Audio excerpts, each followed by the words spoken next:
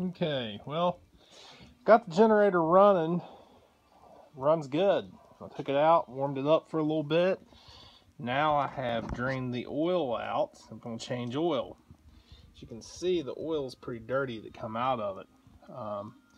So how you change oil is on any unit, and this is on this Yamaha here.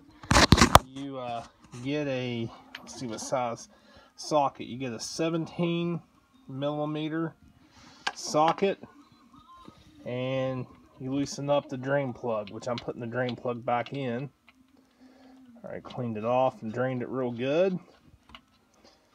But you loosen it up. You need to get you a pan, such as what I got down here on the floor right now, something to catch it in.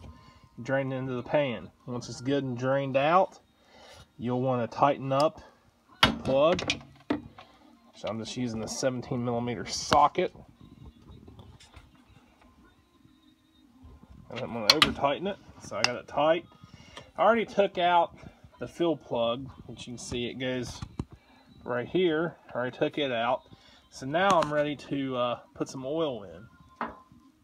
So I'm going to use, for a funnel where it's in the spot it's in, I'm going to use this. I have this long reach funnel, and it's even got a screen inside of it. And I cleaned it out. I always clean out my funnels with some brake cleaner, and just that way there's no dirt or particles or anything. So I cleaned it out real good. I'm wanting it to dry out. I took it outside and cleaned it with the brake cleaner, and then I'll be ready to put this in the port, and I will fill with my oil. Now the oil that I'm using the Vance Auto brand 1030, which is actually made by Shell. This particular one, it's a little bit of an older oil, but it's been sitting on a shelf for probably 5 years. I bought quite a bit of oil when it was on sale a few years back, and I run this 1030 in pretty much all my small engines. So I'm going to fill it up, and I'll be good to go.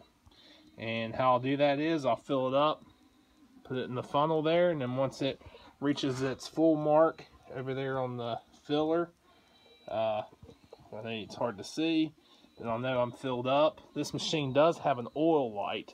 The nice thing is about a lot of the Yamahas and the Hondas, there is a low oil light. I have no manual for this generator, so I've been looking for some stuff online.